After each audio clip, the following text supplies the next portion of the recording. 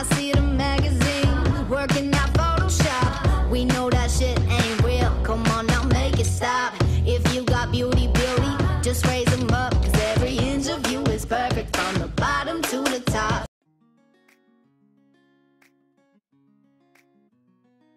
Hi guys, welcome back to my channel. If you're new, welcome to my channel and I hope you're here to stay. I hope you subscribe. Okay, so I was thinking, a lot of my subscribers have been hitting me up, and telling me, they're still in the process of transitioning, or they want a big chop but they're scared and stuff like that.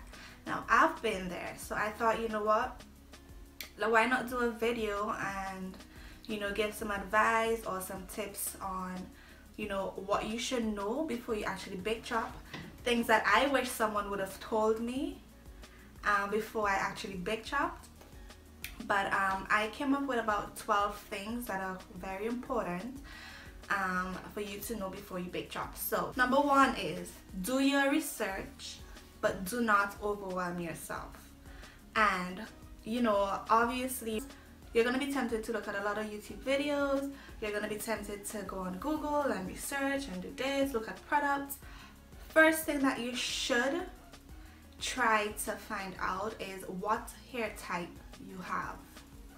And you can go on Google, you can go on YouTube, and you just type in hair types.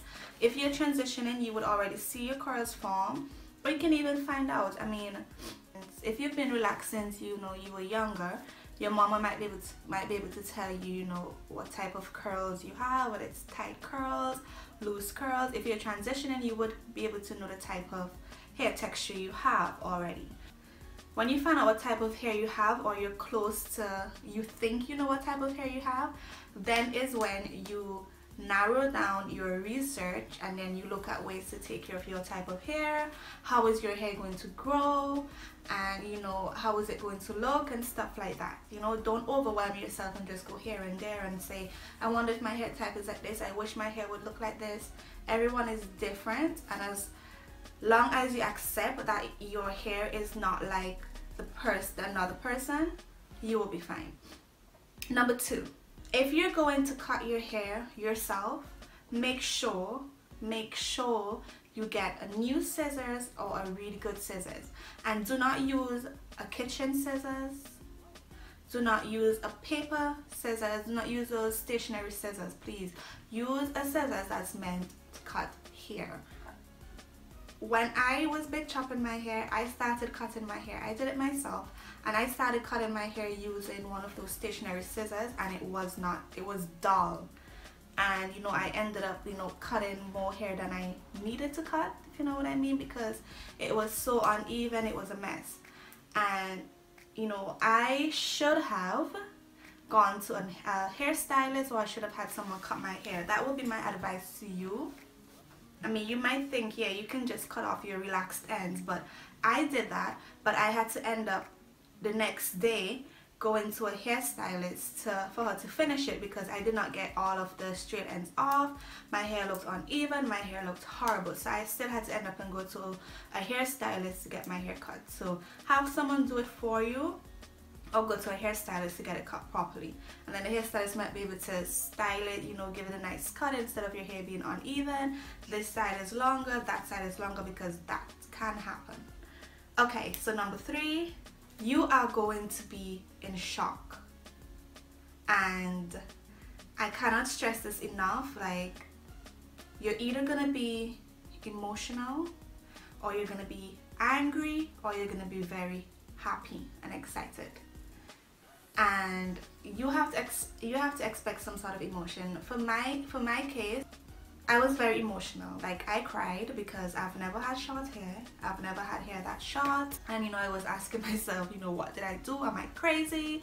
And then I got upset with myself. I got upset with my hair, and I think for an entire week I was very emotional. I was depressed, I was upset, I was like all over the place. So be prepared for that, or kind of mentally tell yourself that I'm gonna do this, and it's gonna be okay. You might be shocked at first, but try to pump yourself, because I went in, I wasn't going to do it, my big chop my hair that day. Like, it was not planned. I have a game plan. Like, know when you're gonna cut your hair.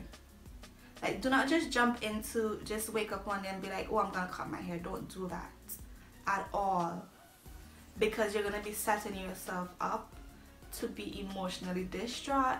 You know, tell yourself, you know, okay, if I cut my hair, I'm gonna cut my hair next week. I'm gonna have a wig just in case. I'm gonna have some hats just in case, or I'm going to, you know, make an appointment for a hairstylist. I'm gonna have someone there with me in case I get so upset. You know, like, have a game plan. Like, don't just jump into it. Don't just wake up one day and be like, yes, I'm gonna cut my hair today. Don't do that. You're going to, when you just big chop, you're going to experience extreme dryness, and you will never experience extreme dryness like when you first big chop. I promise you. This does not last. My hair, you see the texture of my hair. You see my hair is very soft right now, and my curls, I don't even need to put products in it for my curls to be showing and stuff like that. But when I just big chopped, my hair was so dry. Like, I was frustrated by how dry my hair was. I would put coconut oil, I would put moisturizers, conditioner, leave-in conditioner constantly throughout the day, and my hair would just be consistently dry. Like, there was no explanation, no one can tell me why. But then I realized that it happens to everyone who big chops. Like, as soon as you big chop, your hair is going to be extremely dry, and this is going to be for about, you know, a week or 2 weeks or something like that. But just be prepared for that, and don't fight yourself, don't fight your hair, don't get upset with your hair. It is normal. You will not know what to do with your hair, and you'll be wondering, like, you know, where are your curls? And that's okay. You will be, you know, trying a lot of things, and this all goes back to having a game plan. And when you first big chop, it's obviously a new chapter, and you're obviously gonna have to learn how to do your hair again and do what is best for you. So don't go looking at someone else and be like, you know, why isn't my curls look like that? Why don't my curls look like this? Embrace your curls, embrace your hair, accept it, and then it will get easier. Be prepared that when you go natural, your hair is going to take longer to do. So if you think your hair took long when you were relaxed, no. It's going to take even longer to do now that you're natural. A lot of people think, you know, oh, I'm going to go natural, I'm just going to, you know, get up, shake my curls out and just go. Or I'm going to just get up, you know, you have a TWA. A TWA, if you don't know, is a teeny weeny afro. That's the definition for it. So a lot of people think, you know, I have a TWA and I'm just going to get out of bed, I'm jumping in the shower, I'm going to wet my hair, and I'm just going to go, and everything is going to be smooth. No. It's gonna take a lot of time to do.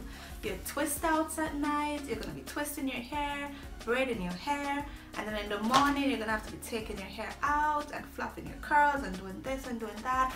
And then you're conditioning, you know, you have to basically be conditioning your hair different, shampooing your hair different, deep conditioning, which is very important.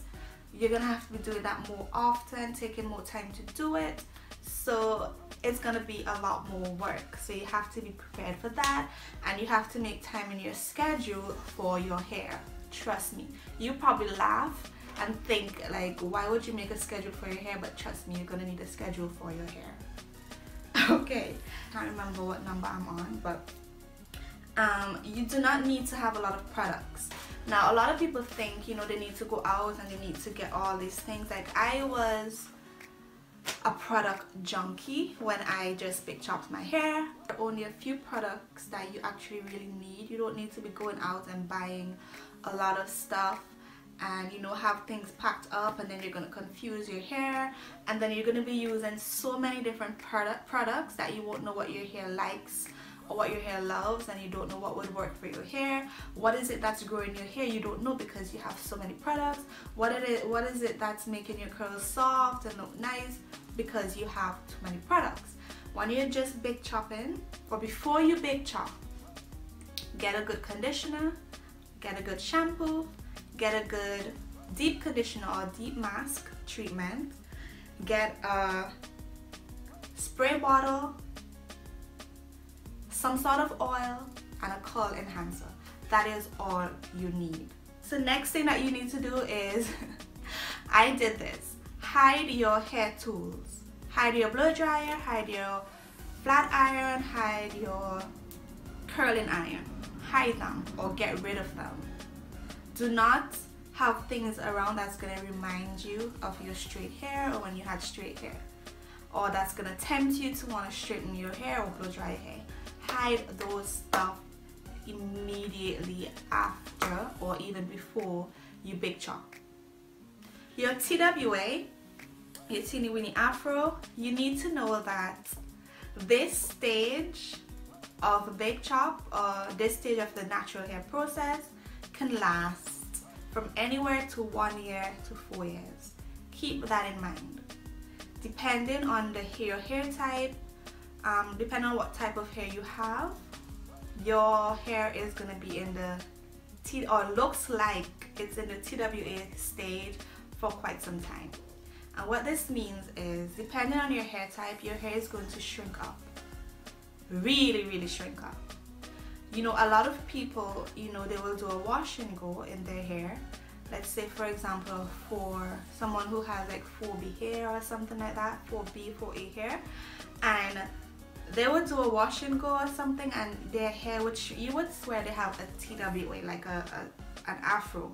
But if you stretch that person's hair, it's going to be very long. So depending on your hair type, you're going to be in the TWA stage for a very long time. And that's okay. Like, who doesn't love the TWA stage? You're going to love, trust me. When you big chop, you know, when your hair starts growing, you're going to start to miss the TWA stage. You're going to start missing the times when your hair was very short. Believe me, I miss those days that I didn't appreciate when my hair was very short. Remember that products that you used on your relaxed hair, products you used before you big chop, they might not work on your natural hair. So get rid of those. They're not going to work. You know, a lot of products that we used when we had relaxed hair, you know, let's say for example, Motions and Optimum, is that, I think that's what it's called. I'm not sure, correct me if I'm wrong, but you know, those products are meant for, you know, relaxed hair, and that's going to protect against the chemicals and, you know, stuff like that. You cannot use those in your natural hair. You can't. They're not going to do anything for you. You need to go towards more natural products. Remember, I stress this in almost all of my hair videos. Use products whose first ingredients is water. Water. Remember that. When you big chop, the first thing that you're thinking about is growth, right? Like, you know, you want your hair to grow so bad, or grow, but now more than ever, when you big chop, your hair is going to need protection. And what I mean by this is, you cannot, and I'm when I just big chopped, or before I big chopped, you know, I wanted to you know, when you had relaxed hair, as soon as you get in the house, you just wrap your hair up, like you wrapped your hair and you put on your satin scarf or whatever, and your bandana or whatever. Like, you would not lie down for a little bit without wrapping up your hair when you had relaxed hair. It's the same thing with your natural hair.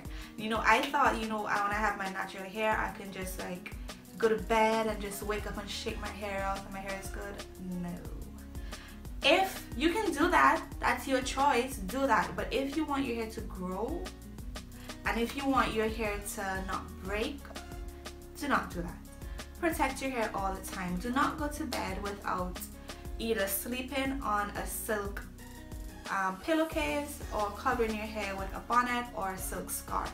So I hope this video was helpful to someone. Even if you've big chopped already, still take these things into consideration. So if there are any other tips or advice, or something that you experience or is experiencing right now, if you've big chopped already or you're thinking of doing it, leave it in the comment section below. If you enjoyed this video, give it a thumbs up and don't forget to subscribe if you haven't as yet. It's the red and white button just below this video. And yeah, I will see you guys in my next video. Mwah. Bye.